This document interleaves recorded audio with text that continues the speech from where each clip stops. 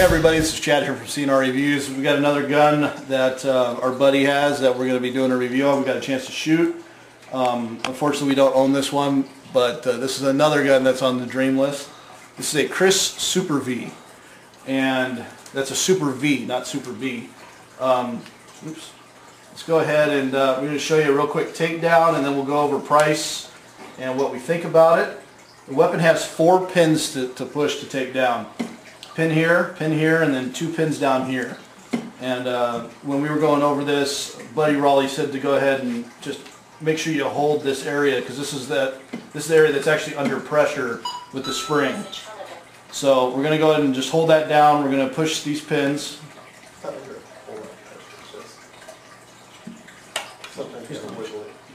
And then we'll go ahead and start pulling these pins out. Now this is a 45 ACP, right, Chad? It's a 45 ACP. And this, yeah. So I mean, if you go and shoot this, like if you have another 45, you can shoot this. It just takes a regular, it takes a regular 45 ACP round. It's not like a 45 long Colt or anything like that. It's not a rifle round. It's a regular pistol round that you can shoot out of this. Still a lot simpler takedown than what you would get from like a Mini 14 or something like that. I know this is an entirely different type of weapon. And then to pull it apart, there you go. This is the lower receiver. This is the spring mechanism, firing pin.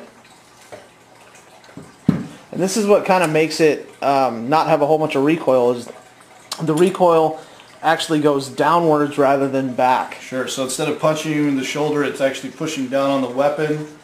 And so it's a little bit nice recoil. But there you guys go. There's the firing assembly, spring. This is a polymer frame. This is the upper. And there you go. This buttstock does turn down, so you could turn it into a Kriss Super V pistol if you wanted it. Picatinny rail on top, and then you have the flip-up sights. There you go. They just flip up. It's a little push-button sight. Now, what's neat about these sights, if you want to run it like that, you have the little ghost ring, back here. It's like an AR sight almost, and it looks like it's adjustable, just like the AR sight. You can go ahead and knock these guys down. Make sure these drop down.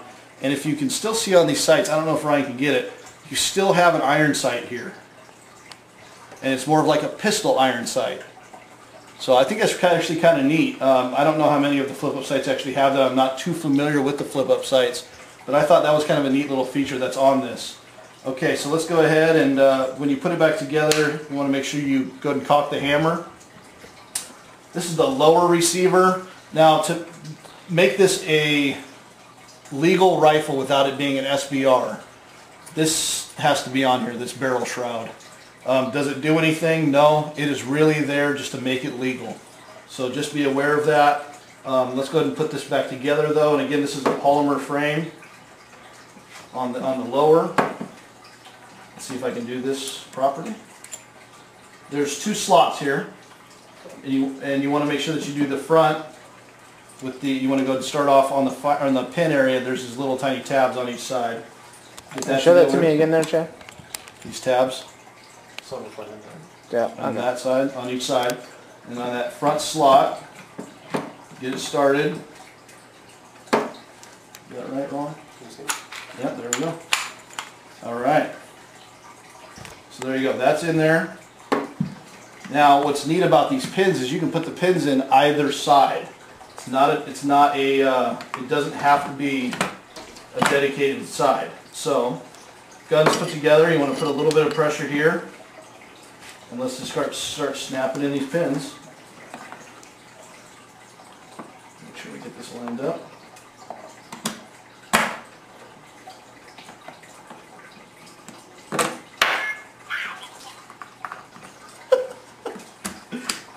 It's going to be in every one of our videos. It really is. Sorry guys, that's my text message on my phone. Oh, sorry. Like that. There we go. All right, did you guys see what just happened there, Chad? And Chad didn't actually have the top fully seated. Fully seated before you put that pin in. Sure. So let's go ahead and do a test fire. Now, if you guys can see the charging handles, it actually lays flat on the gun. kind of a hidden charging unit so it doesn't get in the way. And there you go. It's to charge the weapon. Trigger's got like maybe a 4.5 to 5 pound pull. It's actually a pretty light trigger. But there you go, guys. This is the Kriss Super V. This weapon, it is highly recommended. But our friend Raleigh told us about something that's actually going on. There's actually been a recall on these regarding failure to fires and failure to ejects. It's not going to happen with every weapon, and no does it happen every time we've been to the range. Actually, the time we shot it, no issues at all. So, and actually, Ryan's the one that got the pleasure of shooting this one. And it was fun as shit. Yeah, I mean, this thing is super accurate. It is shooting a 45 round, so remember, you're not shooting a rifle round, so you are subject to the 45 round, the limitations of that. So just be aware of that. That is still an extremely powerful round.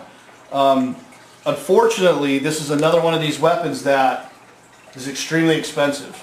You plan on paying, now when these first came out, our buddy got this and he said he paid $2,800 plus tax. So you're looking at almost $3 grand or more for this gun. Right now you can find these anywhere between, I'd say anywhere between $2,000 and $2,400. And if you can find it for $2,000, great. But I've seen a lot of them go for like $2,200, $2,300. It is a very expensive weapon. So just be aware of that. This is a killer weapon though, and this is the Kriss Super V. Let us know if you got any questions, and this is Chad from CNR Reviews. Thanks.